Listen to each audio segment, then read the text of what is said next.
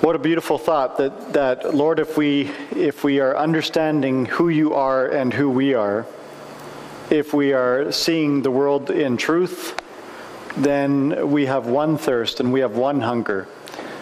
And Father, there is no question according to your word that we are to thirst and hunger for your presence. We are to thirst and hunger for the reality of Jesus Christ in our lives. We are to thirst and hunger for the living presence of your Holy Spirit who draws us to Christ, because this is the only way that we come to Christ, is as you draw us, and this is the only way we come to you is through your Son. So tonight, Father, in the same prayer of John the Baptist, Lord, would you cause myself and my own sinful heart and my own confused thoughts to be removed out of the way. And Lord, would you speak to us through your word in a way that clarifies to us who Jesus is to us, that we would worship him in spirit and truth tonight. We ask this in the powerful name of Jesus Christ. Amen. You know, I have to confess that at one of the lowest points in my life, there was a period of great confusion in my heart about who I am. I was already a pastor at that point. There was great confusion in my point about my identity, who I am before God, who I am before people. And I understood at that time that my role as the pastor at the church that I was serving was in jeopardy. And it was leading me to a great, I think Immanuel Kant would say, sort of an existential crisis. And a counselor that I was visiting with and spending some time with at that point, he asked me a question that turned out to be the opening line of a conversation that became life-changing for me. He asked me this question. He said, "Joe, what refreshes you?" And then he said, "And what gives you rest?" And that turned out to be a life-changing thought for me as I began to understand that the things in my life that was causing me to be drained were the very things that I was wrapping my identity. I wrapped myself up in an identity of what I do for a living and my role, and that was killing me. And he taught me that to look a little aside from that to see where I can find rest is in remembering who I am. Not what I do for a living, but who I am as a child of God. And to lay my work aside for a period of time every week. And doesn't that sound like a good idea? To lay your work aside for a period of time every week? Wow. You know, that should be in the Bible. And but I, as a pastor, was certainly not practicing that. And it was having a very negative impact on my marriage with Heather and on my family and my role as a parent to my children. But what a good counselor. What gives you rest? What refreshes you? I love people. I love hanging around people. I'm a party animal with a small p and a small a. And but I've chosen a work that very much involves people. So I find myself most of the time with people. Talking to people, praying with people, teaching people. I live with people. I'm around people a lot. And the part that I'll have a very, very brief pity party here, just very brief. I'm an introvert. I am an introvert. I don't find rest by being around people. I find rest by being by myself. I'm rejuvenated when I get to be alone. And so being around people all the time is, that can be draining. Are there any other introverts here who can identify with that? Oh, praise God. God loves you. God loves you more than extroverts. No, I'm kidding. Are there any extroverts here? Any extroverts? Yeah, there's a few of you. God loves you guys, and you already knew that, so I don't have to tell you. But we introverts, we often have a bit of a low self-esteem on that point. No, not really. So my question for you is, what drains you? I want you to be thinking about that a little bit. What drains you? Is it your work? Is it being around people? Or is it being by yourself? Is it your kids? Do your kids drain you? If you have kids, I'm sure you say yes. Is it the demands of motherhood, the demands of fatherhood, the demands of responsibility and concern for your grandkids? What drains you? Is it business? Is it school? What drains you? And on the other hand, what refreshes you? Look with me at Mark chapter 6, verse 30. My first heading here is running on empty. Mark chapter 6, verse 30. The apostles returned to Jesus and told him all that they had done and taught. I love how Mark sets up the story. It's a story clearly about the feeding of the 5,000. The heading in most of our Bible translations editions makes that clear. This is about the feeding of the 5,000. But Mark begins with this verse, the apostles returned to Jesus and told him all that they had done and taught. I love how Mark sets this up. In verse 30, the disciples come back from, this is their first successful ministry journey, their travels as Jesus had sent them out to teach, to proclaim repentance, to do works of healing, to cast out demons. Jesus had sent them out as apostles. And this is the first time they've come back, and now they're reporting to Jesus all that they had done and taught. And you can almost hear them interrupting each other in excitement as they're reporting to Jesus. I imagined it in my head, and this is totally coloring outside the lines. This is the conversation I heard in my head. I hear Peter saying, I had no idea I could teach like that. And John is saying, I touched a man and I watched him be healed right in front of my eyes. And James is saying, me too, I did the same thing. I can hear that sort of conversation.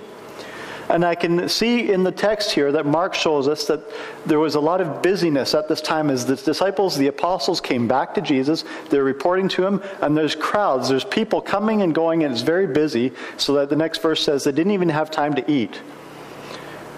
And I can imagine that what was first this excitement and success, the high of a thrill of doing something amazing and being part of that, leads to a low of weariness. So it's important to notice what Jesus says next. Instead of like high fives all around and tips for more effective methods of ministry next time, and certainly instead of any plans to follow up on the new converts that the disciples might have been part of bringing to faith, Jesus wants his apostles to rest. He wants his apostles to rest. Look with me at the verses 31 and 32. And he said to them, come away by yourselves to a desolate place.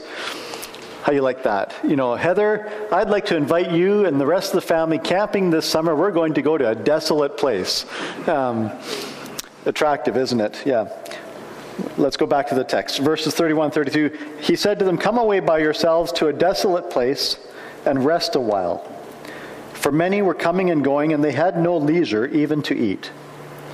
And they went away in the boat to a desolate place by themselves. They were running on empty. Mark comments that they were busy. He says they didn't have time to take time to eat. And this means, of course, that the disciples were hungry. What an appropriate setup for the feeding of the 5,000. And they're probably tired. So Jesus says, come away and rest a while. Rest a while. And I believe Jesus has a plan here to use those feelings in the disciples, those feelings in these 12 apostles, those feelings of hunger, those feelings of weariness. He has a plan to use those feelings to teach his apostles one of the most important lessons they were going to learn if they were going to truly, for the rest of their lives, be sent out to proclaim the gospel of Jesus Christ. It was a critical lesson. So they get into the boat and they head for a quiet spot, and Mark calls it a desolate place. It's an odd phrase, isn't it? A desolate place. And in the space of 5 verses, as you can see as Chris read that for us, Jesus calls it a desolate place. Mark describes it as a desolate place in his narrative, and the apostles call it a desolate place. This phrase gets emphasized. It's a desolate place. And the word desolate in Greek means empty or uninhabited. Well, for an introvert, that actually sounds pretty good. I could get used to that. Well, for periods of time anyway. It sounds pretty good. A little R&R, a little peace and quiet, right? Amen? Amen? Not exactly what the disciples were in for. Look at verses 33 and 34. Now many saw them going and recognized them, and they ran there on foot from all the towns and got there ahead of them. See, it starts many saw them, and then pretty quickly it includes a number from all the towns are running to get to the spot the boat is heading ahead of them. So this has become, a crowd has swelled. So much for a vacation. And when he went ashore, he saw a great crowd, and he had compassion on them, because they were like sheep without a shepherd, and he began to teach them many things. See, I think Jesus, being God in the flesh, Emmanuel, God with us, I think Jesus knew exactly where he was headed. I think he knew exactly who was going to meet him there, even before he suggested to the apostles, "Come away with me to a desolate place and rest a while." What do you think? It's a rhetorical question. You don't need to tell me what you think. But I think Jesus knows everything. I think there are times when the Father veils things from him in his bodily life on earth, but I think he knows everything most of the time. So I think he knows about this. And I can imagine the disciples from the boat watching the crowd running to get there ahead of them, to get to the spot they were heading ahead of them, and grumbling to each other, the disciples, "So much for our day off." But again, I don't think Jesus has given up on his plans to teach his disciples about rest. Look with me again at verse 34, because I don't think he was doing something different here. I don't think he was changing to plan B. I think he had a bigger lesson in mind. Look at verse 34. When he went ashore, he saw a great crowd, and he had compassion on them. The Greek word for compassion there has to do with your stomach. It's you know what an onomatopoeia is? It's one of those words that sounds like what it's trying to say, like bang, it sounds like a bang, and woof, it sounds like a woof. Splash, it sounds like a splash, right? This is another one is there another one? No? So this is an onomatopoeic word. That this word in Greek for compassion is splachnizomai. That Jesus' intestines went splach. It's his gut was wrenched. That's exactly what the word is. It has to do with intestines, and he felt a wrenching in his gut, his intestines. He had an intestinal reaction to seeing the crowds they were like sheep without a shepherd. He was moved deeply in his bowels, if you would. And it's a funny idea for us, but it describes something of the compassion of our Savior. You can almost see him having a physical reaction as he sees the crowds. Verse 34, he had compassion on them because they were like sheep without a shepherd, and he began to teach them many things. Jesus saw the crowds as if they were sheep with no one to provide for them. What does a shepherd do for a sheep? He provides for them, he guards them, he guides them, he watches over them, he protects them. Jesus sees these crowds here with no one to provide for them, and for their part, I wonder what the crowd saw in Jesus that they ran to get there ahead of him. He sees them like sheep without a shepherd. What did they see in him? Someone to meet needs that they felt deeply? I wonder what the crowd saw in him as they ran. But let's go back to the disciples. The second heading I have on the screen is full of pride. So they were running on empty, and now they're full of pride. Look at verses 35 to 38. And when it grew late, his disciples came to him and said, "This is a desolate place, and the hour is now late. Send them away to go into the surrounding countryside and villages and buy themselves something to eat." But he answered them, "You give them something to eat." And they said to him, "Shall we go and buy 200 denarii worth of bread and give it to them to eat?" And he said to them, "How many loaves do you have?" Go and see. And when they'd found out, they said, 5 and 2 fish.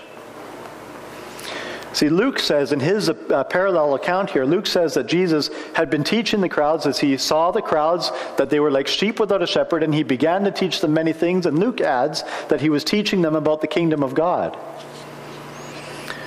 It would seem that somehow Jesus believes that what these shepherdless sheep, what they need is something to do with the kingdom of God, and he begins to teach them many things regarding that. He believed the crowds somehow in the kingdom of God could find that one to provide for them, to protect them, to guide them and lead them, to feed them. Jesus believed that had to do with the message of the kingdom of God.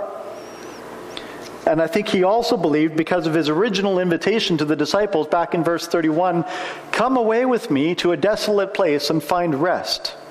Rest for a while. I believe he believed and he knew that in the same message of the kingdom of God, the disciples might spot their shepherd. But the disciples weren't picking up what he was putting down. The disciples were not on the same frequency. They were not getting the message. The disciples' minds are on physical needs. The disciples' minds are not on what Jesus is teaching about the kingdom of God, but very much in the domain of men. The disciples are concerned about their weariness. The disciples are concerned about their food, what they're going to eat. And so they bring this concern to Jesus. Send the crowds away. It's late. We're out in the middle of nowhere. Send them away to the surrounding villages so they can hunt up some food for themselves. But you see, this wasn't an emergency. Crowds can go a little while without food, especially if they, really wanted to be there. During a stint when I was, I guess about 18, I was in the Philippines, and the team that I was with, I was with a Filipino team, and we were doing some disaster relief after a major earthquake and a series of aftershocks that went on for about a month. And the team and I got stranded up in the mountains in the Philippines, northern Philippines, and we were stranded. The earthquake had wiped out all the roads in the mountainous area where we were, and there was a very nasty hurricane that kept us kind of locked down, so it was not safe to travel at all, not even safe to hike in those mountains because of threat of mudslides and whatnot. So we were stranded in this little tiny village of about 50 people with no food. We had no food for several days, and we had tons and tons and tons of water. It was coming down all the time, so we had lots and lots of water, but we had no food for several days. And you can imagine our relief when the storm broke and the American Army dropped off by their helicopters. They dropped off large, I don't know what you call them, kind of crates, they're packages, pallets maybe, of sardines in tomato sauce with sacks of rice.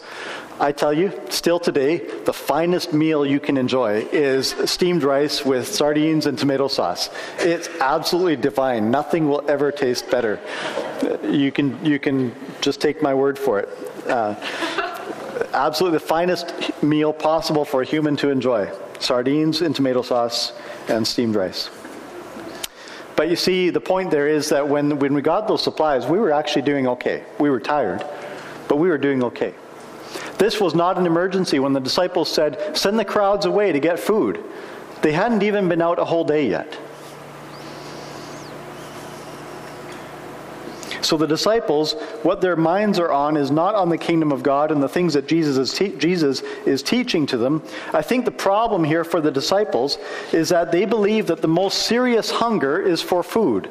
They believe that the bigger needs in life are physical. And they're worried that they did not have what was required to take care of the crowds. And you know something? They were absolutely right. They did not have what was required to take care of the crowds. Think about it. In verse 30, back to verse 30. When the disciples come back and report to Jesus from their exciting and their successful ministry trip, casting out demons, healing the sick, and teaching people in towns around Galilee, how did they describe their experiences to Jesus? Look at the words. How did they describe their experiences to Jesus?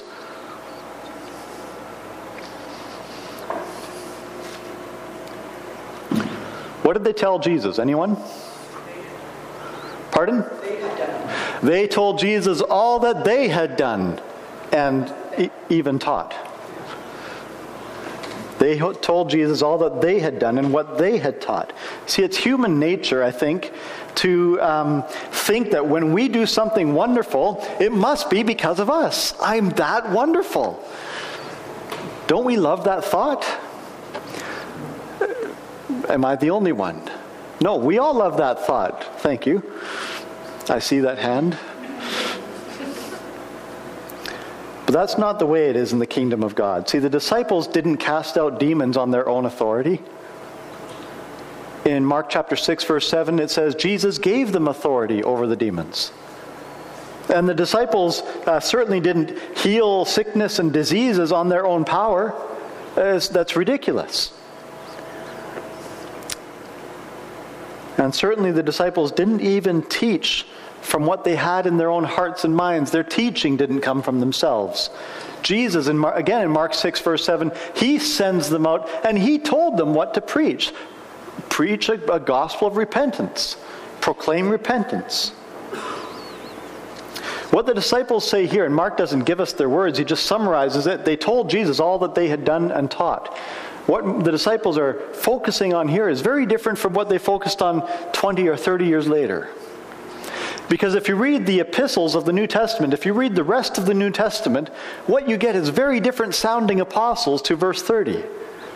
In verse 30, it's all that we had done and all that we had taught. And later on, I did some searching on my Bible software and I found that over 65 times, later on in the rest of the letters of the New Testament, the rest of the books of the New Testament, the disciples use phrases like, in Christ Jesus, or by the power of God, or according to the will of God, or by the power of the Holy Spirit. Over 65 times in the few books that remain in the New Testament. They were very different men later on than they were in verse 30, and I think that's clear. And I think this is because deep down they thought that Jesus had chosen them at this time because of something special they had to offer.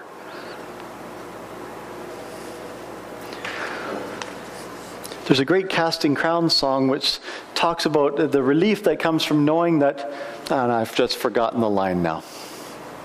Does anyone know it? It's a relief that comes from knowing that God didn't need me, but He's using me. He's called me to use me. He certainly doesn't need me, but He's chosen me to use me. Oh, is that ever a relief? There's nothing, my friends, in us that God needs. There's nothing special about us for which He calls us. He calls us to make us special, not the other way around.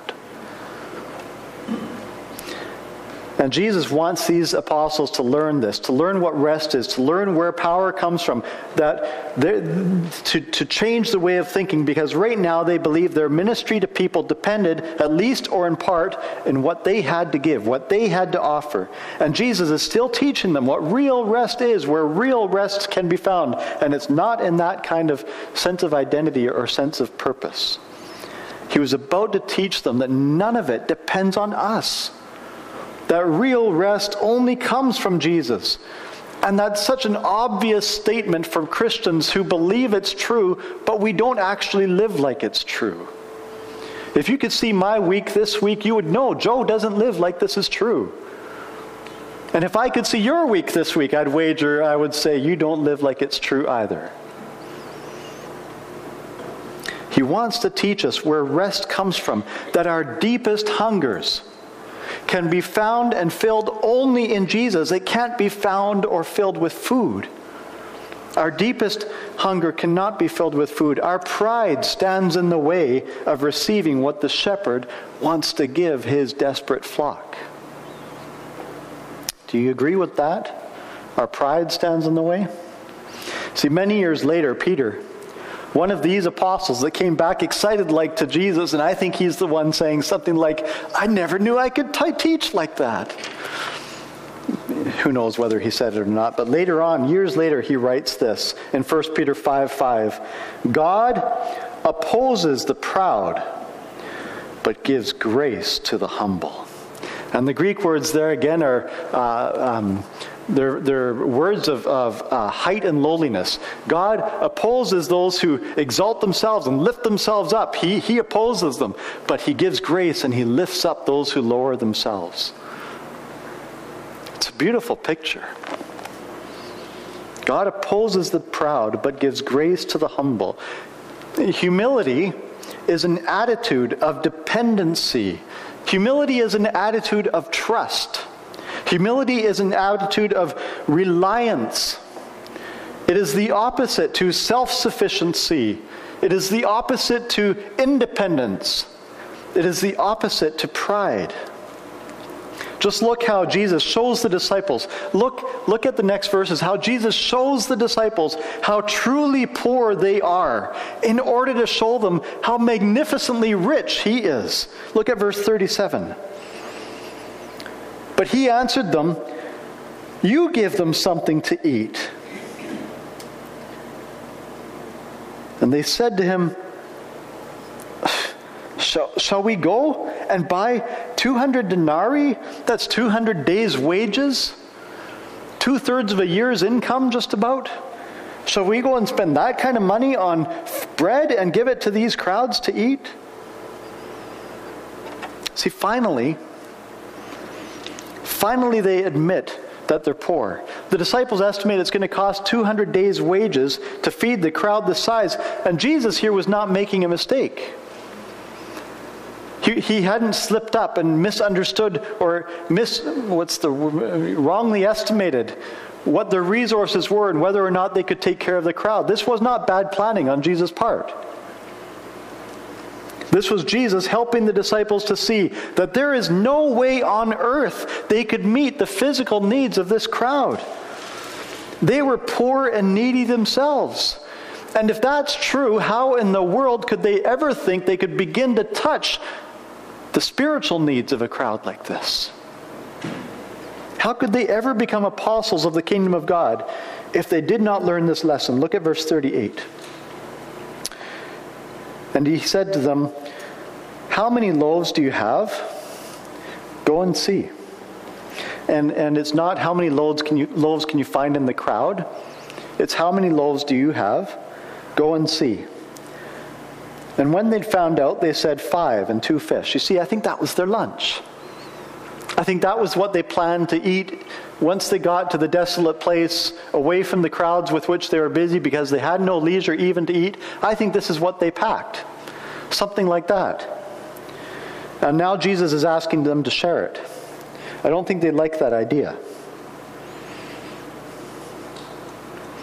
But finally, they come back and they say 5 and 2 fish. And they admit what they should have acknowledged back in verse 30, that they are poor. When they had come back telling Jesus about what they had done, now they admit that they've got nothing to feed the crowds. They've got nothing at all with which to serve. They admit that they're poor. And now Jesus shows them his glory. That's the only word I could think of for this next phase in the passage. Jesus shows them his glory. Now Jesus shows them his wealth. He outwardly manifests what is eternally and internally true of the Son of God. He points them here to the only shepherd that can give true rest and true food. See that empty feeling that we feel when we are hungry, when we are tired, when we're lonely? That void that we feel when we're not really hungry but we eat anyway? Surely I'm not the only one. That void that we feel when we're not really alone but we are lonely anyway? That void that we feel when we're not really tired but we just want to go back to bed? What is that empty feeling for?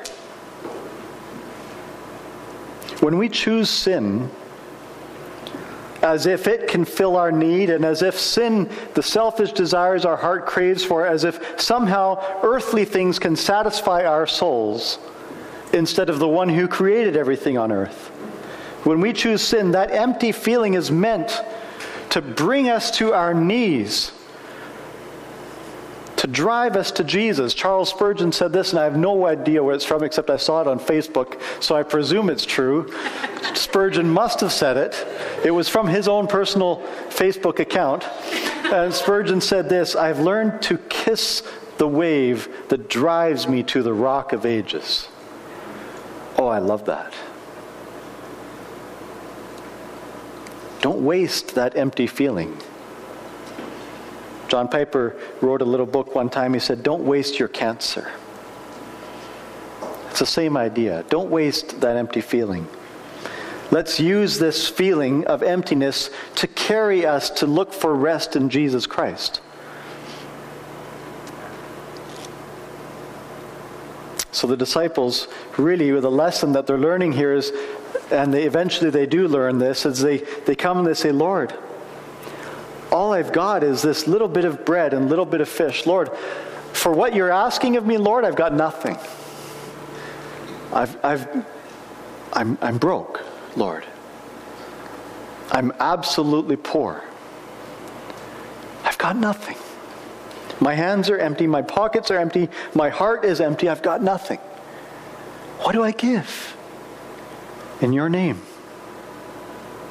I don't have it in me." And I don't know this for sure, but I would wager, if we had any way of knowing, I would wager this, that at that moment, when the disciples came back to Jesus and they said, 5 and 2 fish, that Jesus looked on them and with love on his face, he smiled at them. I would wager that. My last heading is satisfied in Jesus. Look at verses 39 and 40. "Then he commanded them all to sit down in groups on the green grass. So they sat down in groups by hundreds and by 50s. Jesus commanded the crowds of 5,000 men, and some scholars will say that this is 5,000 men, and who knows how many women and children there were. I don't know for sure about that, but at least it's a big crowd. I don't think it really matters a whole lot whether it's 12,000 or 5,000. You can't feed 5,000 people with, 5 loaves and 2 fish anyway, so the number is insignificant. It's an incredible miracle, right?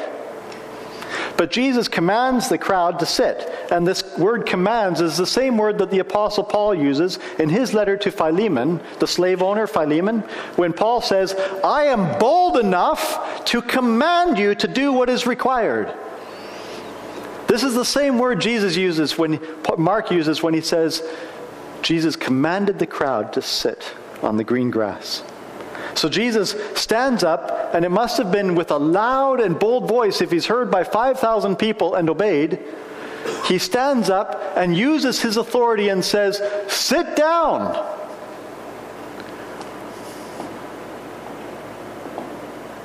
And they sat down in obedience, and it's a posture of being ready to receive, of not doing anything. It's a posture of being ready to see what he's going to do for you, as they sit in groups of 50 and 100.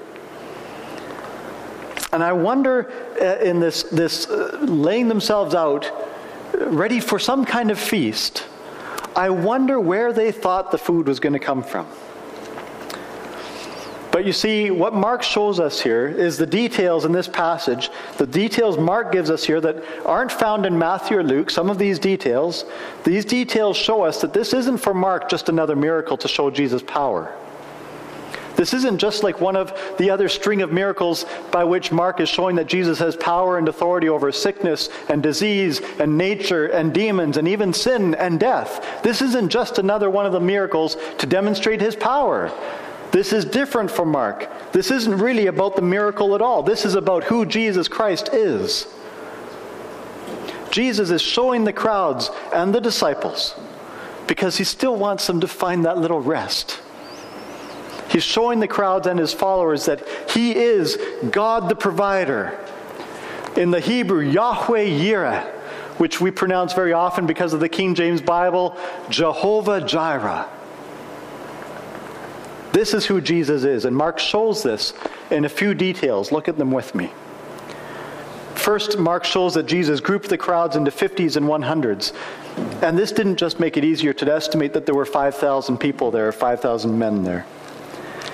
This, in fact, calls to mind the way Moses organized Israel at Aaron's advice into similar groups just before God gave them the Ten Commandments and entered into a covenant with the nation. That's in Exodus 18:21. And then the way Jesus makes them sit down on the green grass for a feast. It calls to mind the way that David lovingly praises the great shepherd, Yahweh, God of Israel, and he says, Yahweh is my shepherd, I shall not want. He makes me lie down in green pastures. He leads me beside still waters. He restores my soul. Psalm 23, 1-3. And did you see the parallels with the green grass? Jesus told them to sit on the green grass. And the parallels with He leads me beside still waters. He restores my soul with the provision of needs and rest that Jesus was teaching. When the Lord makes me lie down in green pastures, and Jesus commands them to sit on the green grass. Furthermore, Mark said Jesus had compassion. Remember that? He had compassion, splachnidzomai. He had a gut-wrenching reaction. And I hope that gut-wrenching thing and the intestinal thing isn't what you take home from this sermon. But Mark showed that Jesus had compassion because he saw the people were like sheep without a shepherd. And when he saw that, don't mistake this, that he was seeing that they were like people without God. That's what he saw. Jesus then looks up to his Father. He takes the banquet feast. He looks up to his Father and he blesses it. He looks up to his Father and he got ready to reveal himself, to show his glory as the great shepherd of Israel in the flesh. And before we read the rest of this passage, just consider one more major clue that Mark uses to show us who Jesus is. And it's about the bread. Turn with me to Exodus chapter 16. Exodus chapter 16, verse 9.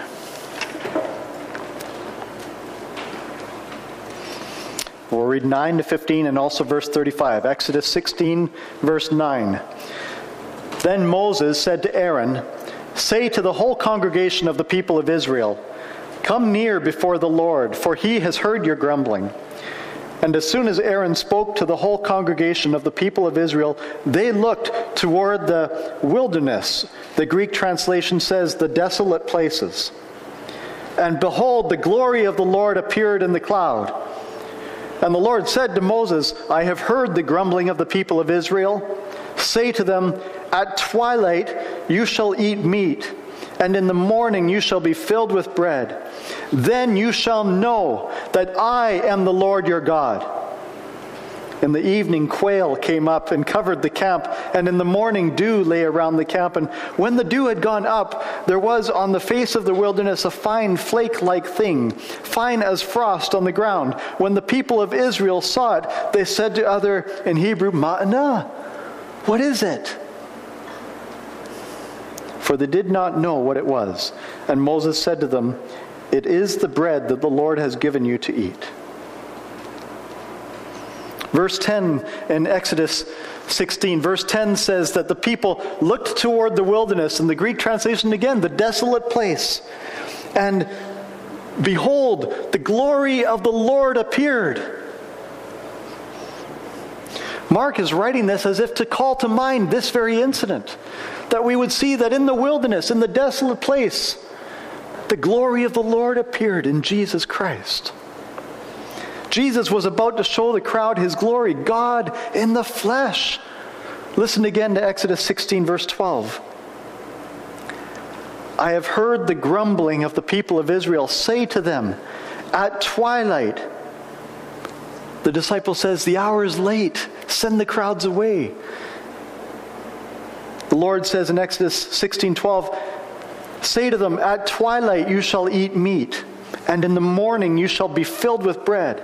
And then you shall know," and this is the whole point, "then you shall know that I am the Lord your God."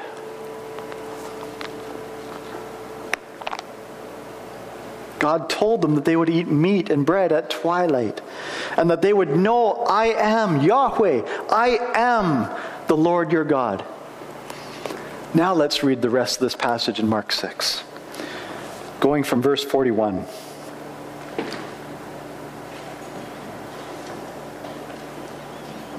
"And taking the 5 loaves and the 2 fish, he looked up to heaven and said a blessing and broke the loaves and gave them to the disciples to set before the people.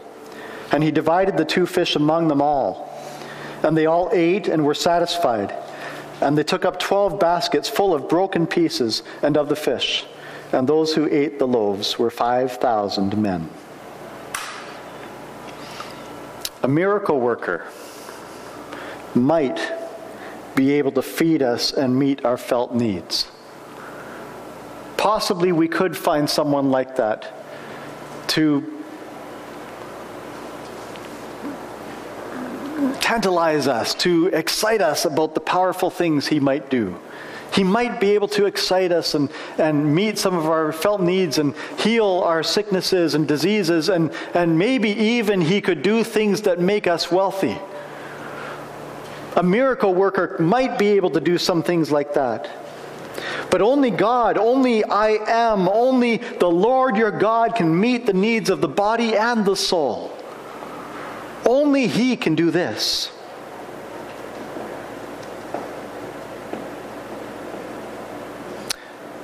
One of my study Bibles says this, that understanding of the eternal purposes, the kingdom of God, understanding of the eternal purposes of Christ's provision, what He provides for us, this understanding creates a radical transformation of the follower in terms of his or her attitude toward work, career, challenge, opposition, deprivation, sacrifice, future, and life itself.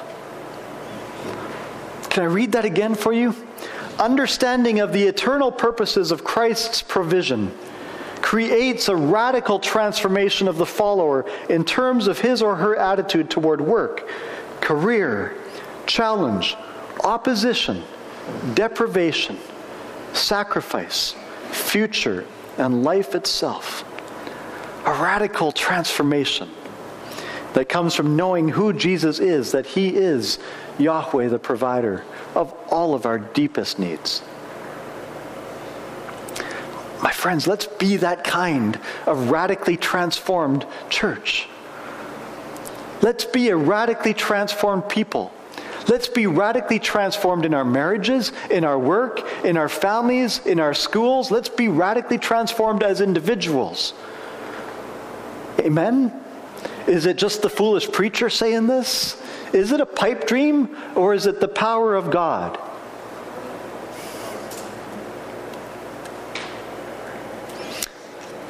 Let's do what the disciples did when Jesus said, "Come out by yourselves to a desolate place and rest a while." Let's do what they had to do in that moment. Let's leave behind some of the things that we tend to rely on. Let's leave behind some of the things that we fill ourselves up with. Let's leave behind some of the ways that we medicate that void in our soul. And you know what I'm talking about. Let's leave behind some of these ways that we try to meet our own needs and satisfy the hunger in our own hearts.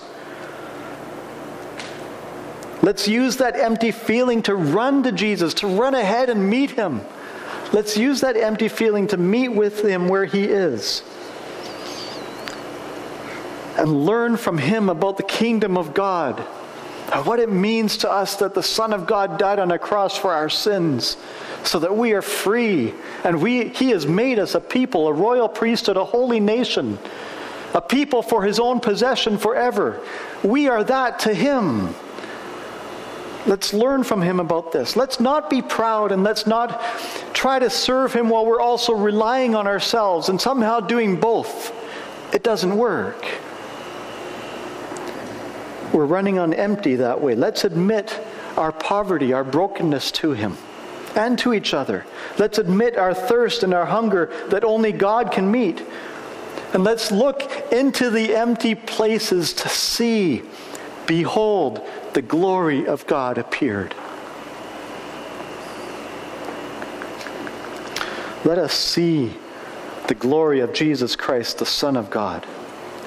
And let's learn that the things that He gives us and the food that He feeds us is to teach us to be satisfied not with bread, not with fish, not with quail, not with manna, but with the presence of God in the face of Jesus Christ for us. That He is our God. Let's learn to be satisfied in that we trust Him, that we love Him, and that we follow Him. Amen? And my God shall supply all your needs according to His riches in glory. Father, I pray that this is true tonight, that Lord, because of the power of your word, I pray that you will begin to accomplish this in our hearts. Lord, wean us from those things that we use to feed our own souls, and those things that leave us hungry again and again and again. Call us away from the things, Lord, that lead us away from you. Let us leave those things behind. Let us run, Lord, with excitement and zeal to meet with you. Let us sit at your feet at your command on the green grass and see that you are our shepherd, and soak up the gospel that your word teaches us, the good news. Lead us beside still waters and restore our souls, Lord, and radically transform us. I pray this because of the power and the promise of the Word of God. I pray this because of the presence of Jesus Christ, and in His name, amen.